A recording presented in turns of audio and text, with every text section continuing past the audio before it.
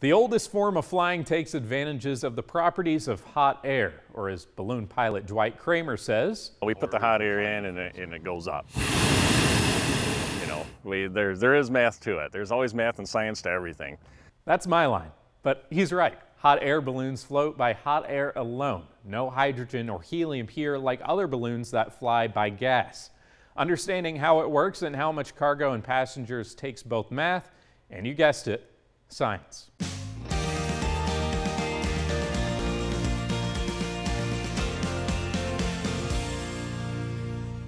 Dwight travels around the country taking passengers on both tethered and untethered flights in his balloon, which takes a while to set up safely.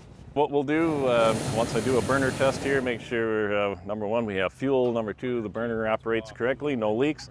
We'll lay everything down, we stretch the envelope out, and then we start up our inflation fan, and that'll put out enough air to inflate the balloon with just regular outdoor air. And then I will light the burner, put the flame inside, and that'll, of course, bring our balloon upright because that warm air wants to lift up. Hot air rises because it's lighter. You've probably heard us tell you about that before, but just how much? Room temperature air weighs around 28 grams per cubic foot, while warm air around 100 degrees weighs 7 grams less. That doesn't seem much, but it does add up, especially with a balloon, known as an envelope, this large, nearly 7 stories tall. By capturing it, the balloon and its cargo will rise according to the laws of buoyancy, as the air around the balloon is cooler and is therefore heavier. As long as the pilot keeps the hot air coming, the balloon will rise or keep gliding along until landing. I seriously respect Dwight and other pilots, as they know just about as much weather as meteorologists, as hot air balloons are at the mercy of the wind, but they can steer by understanding meteorology on a micro scale. And the reality is we do have a lot of control. While we can't fly upwind or crosswind, we can change altitudes. So as we climb, we may get a right turn or a left turn.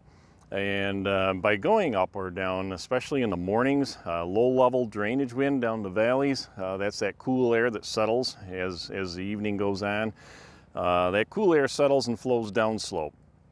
So if we launch the balloon and we stay in the valley, we're going to go the direction of the downhill, just like water flowing down a river. It's an art. You're really learning how the atmosphere works, and you're learning how to work with it. You're not fighting it, you're going with it.